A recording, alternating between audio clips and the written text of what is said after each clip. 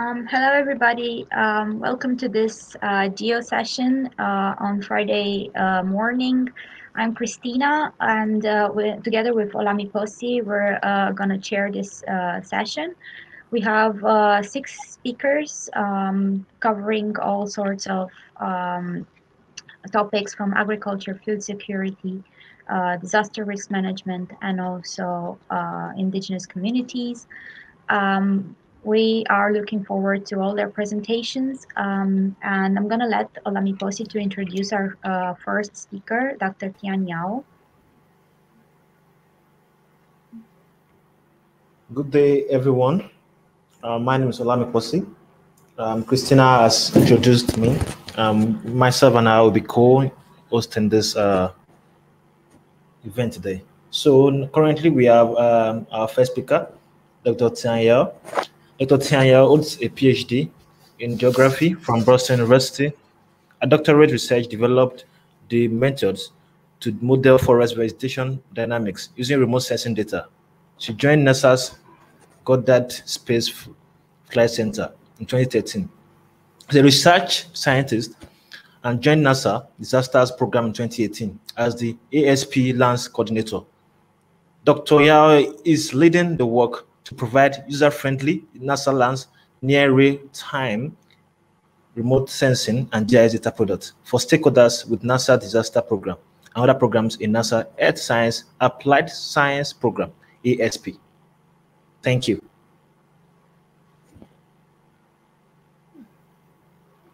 Thank you, Olami Posi. Dr. Yao, you can start. I'm going to share your screen now, and we are going to remove ourselves so you can start your presentation. Okay. Thank you. Can you hear me okay? Yes.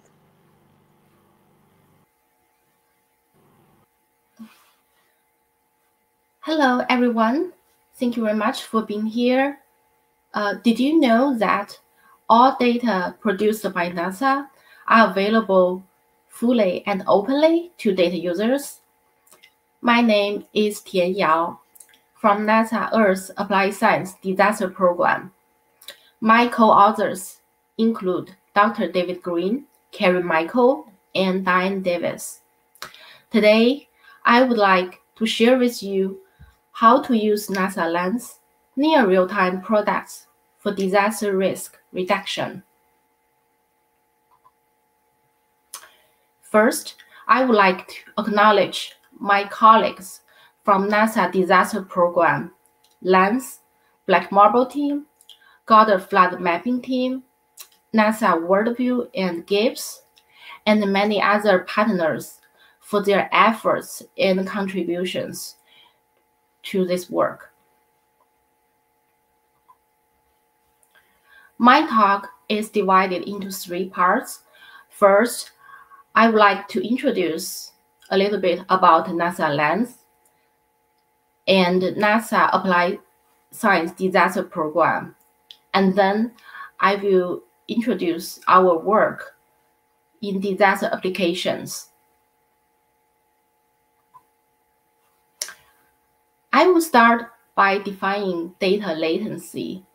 For satellite data, latency refers to how long it takes from satellite observations to the end users. NASA and other agencies using different terms for latencies. Back in 2016, in a workshop at NASA, the terms of latencies were defined and agreed by participants for all data managed by NASA Earth Science Division. In this table, you can see details of these terms.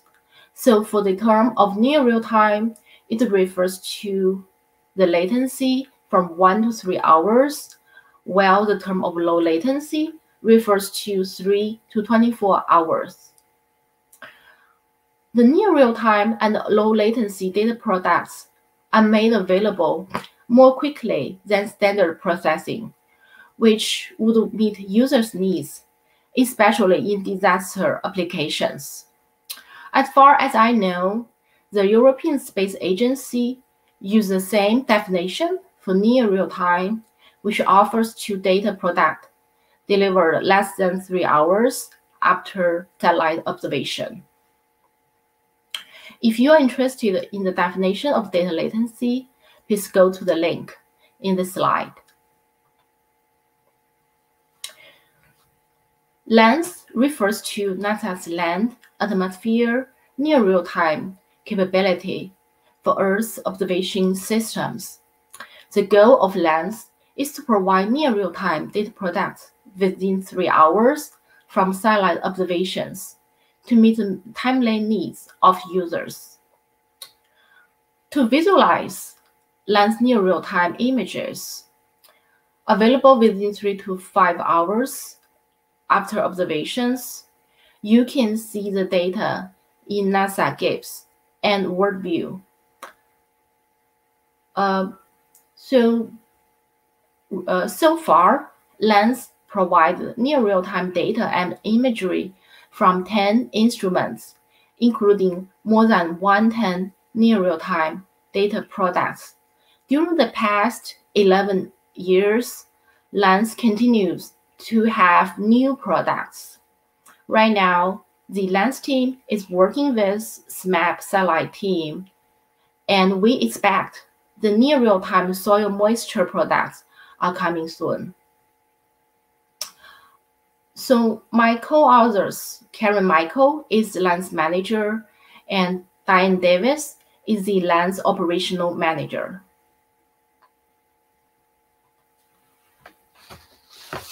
So also LANCE is managed by NASA Earth Science Data and Information System. A user working group is responsible for providing guidance and recommendations to LANCE.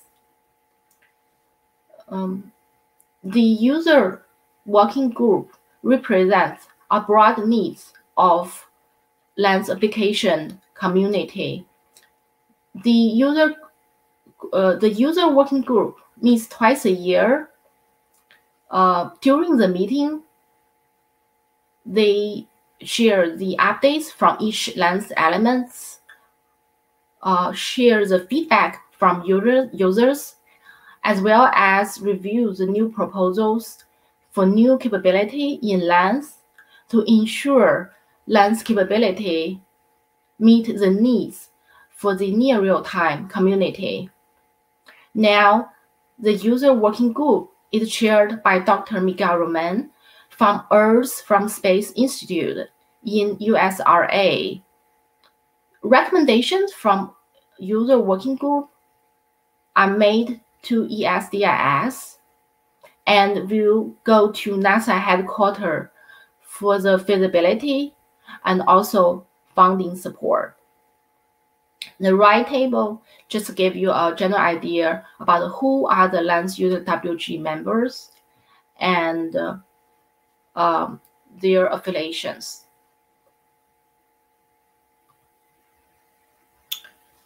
So LANCE data products are routinely used by data users who access data for their own purchase, but also used by brokers who add values to the data by comparing it with their specialist knowledge and serve it to targeted end users. This slide is provided by Diane Davis, can give you a general idea about who are the users of LANCE. NASA Disaster Program is one of the primary users of LANCE.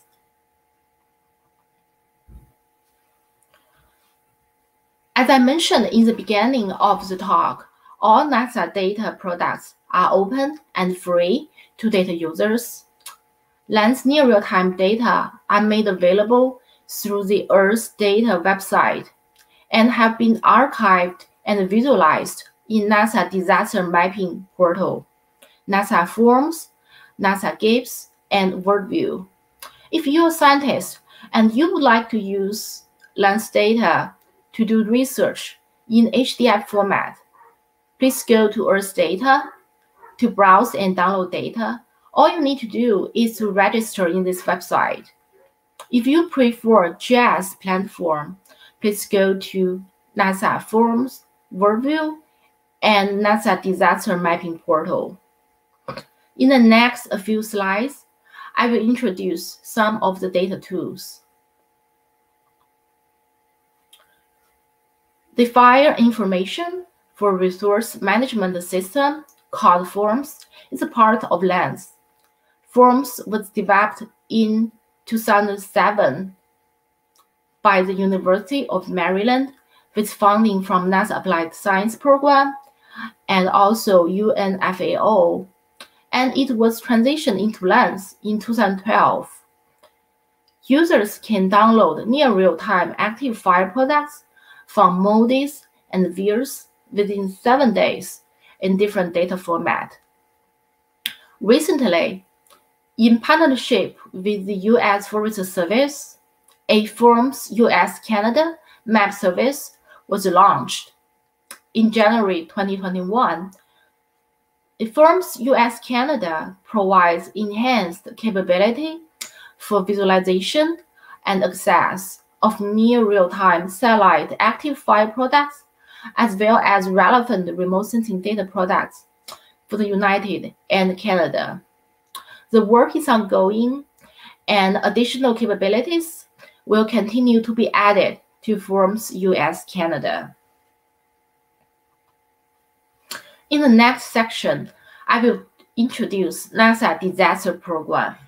First, I would like to show you how we shared and added value to LANCE near real-time products with users in disaster community. NASA Disaster Program developed an open data portal called NASA Disaster Mapping Portal, which has the ArcGIS interface for viewing, analyzing, and downloading disaster response dataset, including LANCE near real-time products on disaster events. NASA Disaster Program is led by David Green. This program was activated 261 times since 2017. So following a disaster event, the NASA headquarters evaluate to determine the degree of response. The program uses a tiered approach to determine the level of resources dedicated for each activation. In the table on this slide, you can see details of the activation tier structure.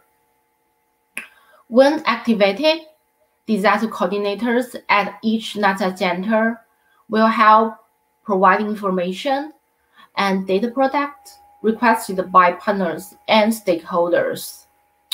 In most cases, we use global remote sensing and modeling results to provide authorized local information. The next part I will share with you is how we use LANCE near real-time product to support disasters.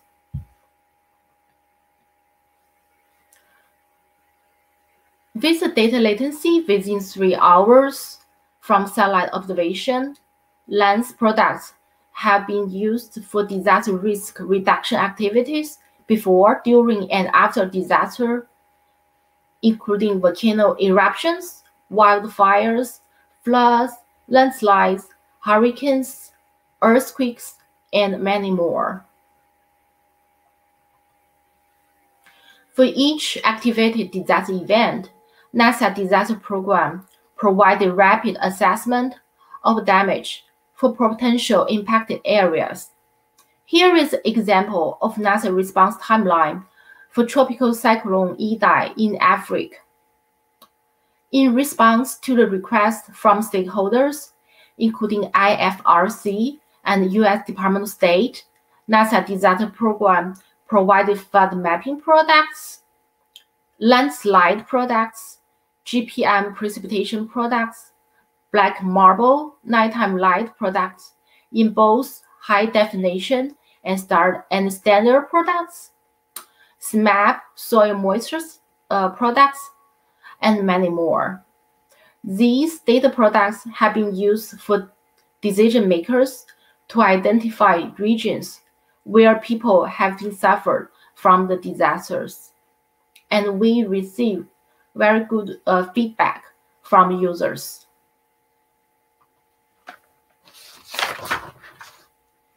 The other example is using LANCE near real-time data products for volcano eruption.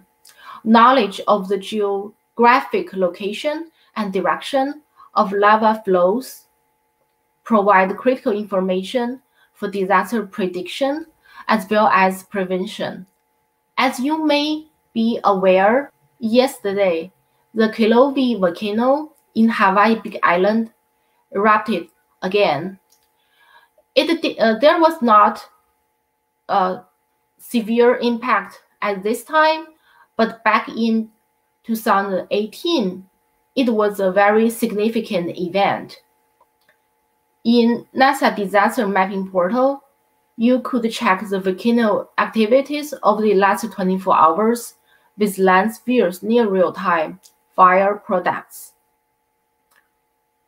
We received the feedback from users indicated that LANCE near real-time products were able to detect the first sign of volcano eruption, which was very critical for decision making. Floods are the most common natural disaster in worldwide. The Goddard Modis global flood mapping products have been used to monitor the land cover and land use change over time in disaster-impacted areas. This product is an experimental product which has been transitioned into LANCE this April.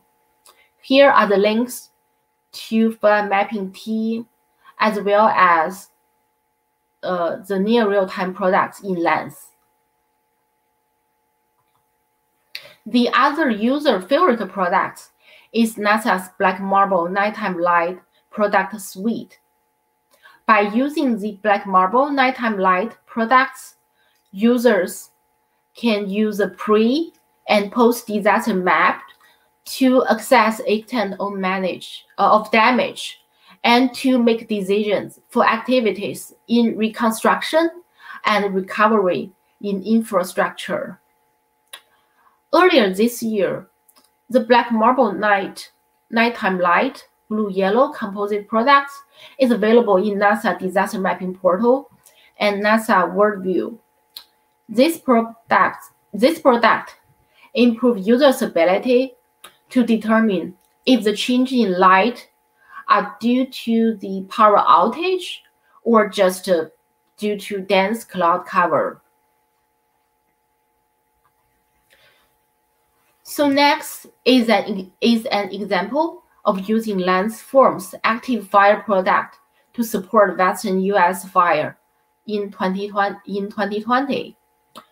In Disaster Mapping Portal, the DGS user-friendly data format allows you to combine data from different sources together in one platform for decision making.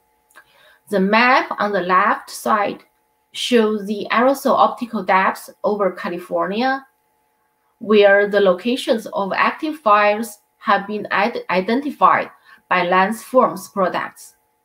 The image on the right side shows LANCE Form's fire products provided the origin of smoke in 3 dimensions. The last example is also for volcano eruption. In Disaster Mapping Portal, OMPS aerosol and SO2 products earlier clearly show how the plume was transported in different levels of the atmosphere during the eruptive period.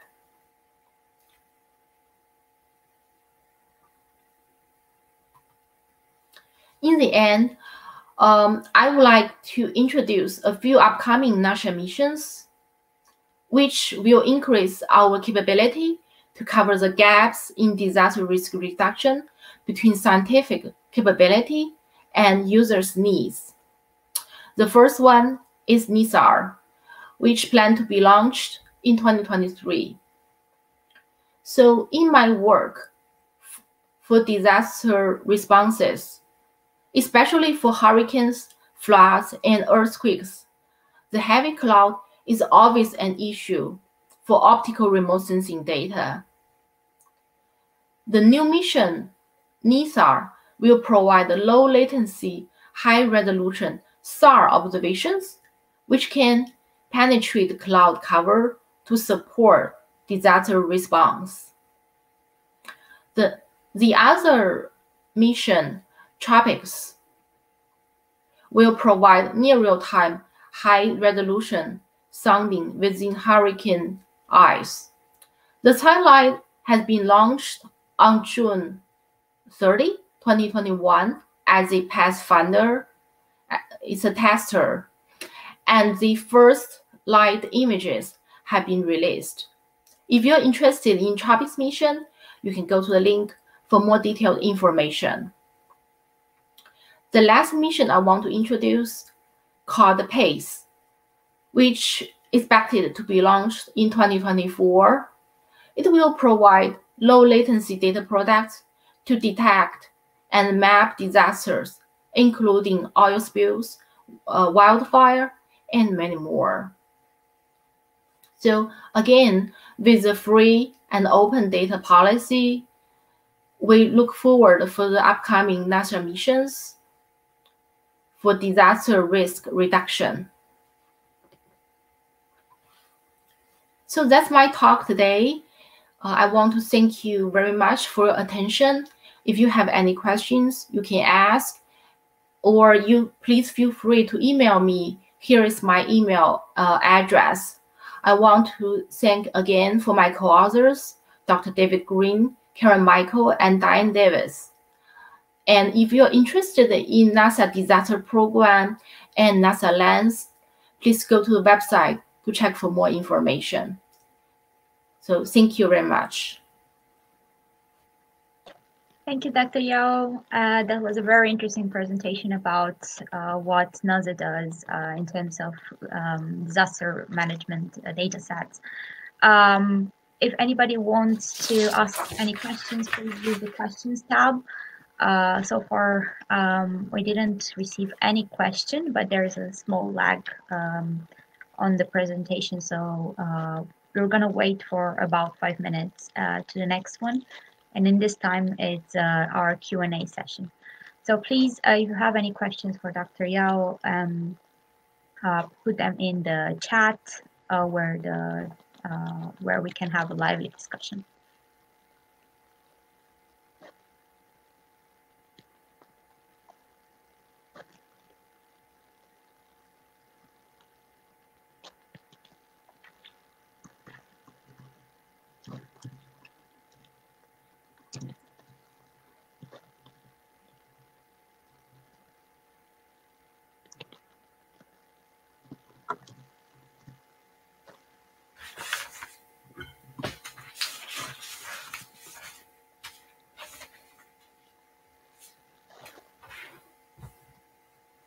If there are no questions right now, we actually heard some information about each speaker's contact details. Maybe it's appropriate for whoever has questions and is probably shy to ask them in the chat to contact you directly and have more information about this data set.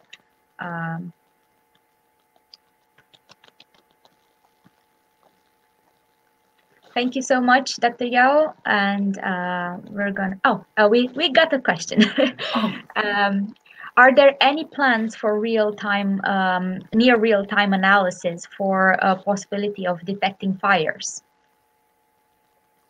Are you talking about forecasting wildfires or? Yes.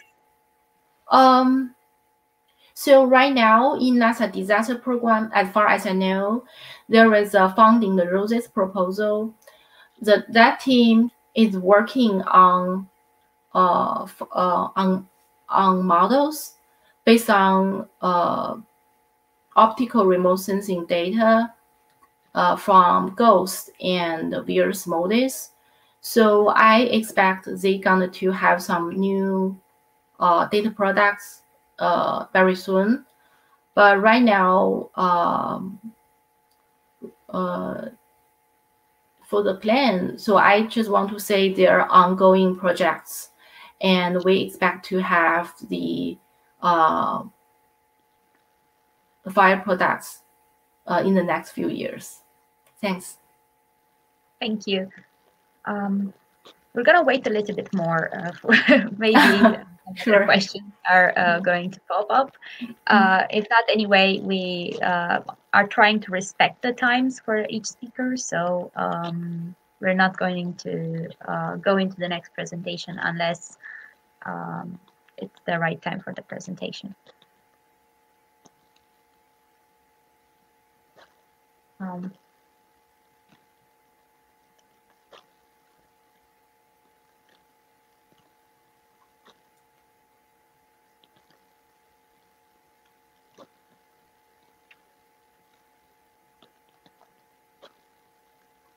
I don't see any more questions, but anyway, we can have about 1 minute of a break. And if in the meantime anybody wants to know more about these data sets, they can contact Dr. Yao on the contact that is available on the screen.